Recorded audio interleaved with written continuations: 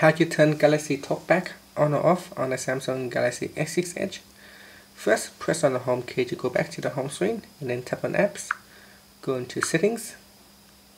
Now go down to the personal section and tap on accessibility. Then tap on vision and tap on Galaxy Talkback. At the top here there is a switch to turn it on. Tap on enable and this will turn on Talkback. Galaxy Talkback. Once Talkback Alert download high OK button. Once Talkback is Galaxy enabled, apps. Home screen. Once Talkback is enabled, it can be a little bit difficult to navigate if you don't know how to. So I'll walk you through how to navigate with Talkback turned on. So to select an item, you need to tap on it once. Test file down. And to open it, you need to tap on it twice. Folder opened. Test text field folder closed. Sometimes when you need to scroll through the screens, you need to use two fingers. So for example, applications. I want to tap on it once, then I tap on it twice. Page open 1 it. of 3. Then I tap on it once.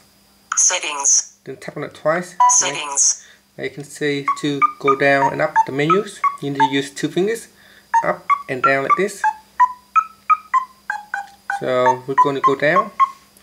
Home screen. So to turn Talkback off, let's go back to the home screen and tap on applications. Page 1 of 3. Tap on settings. Settings. Then double tap. Settings. Now we go down to the personal sections and tap on accessibility. Accessibility. Then double tap. Accessibility. Tap on visions. Vision. And then double tap. Vision. Tap on Galaxy Talkback. Galaxy Talkback. Then double tap.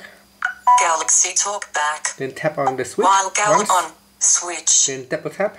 On alert disable Galaxy Now tap on Talkback. OK button. Then double tap.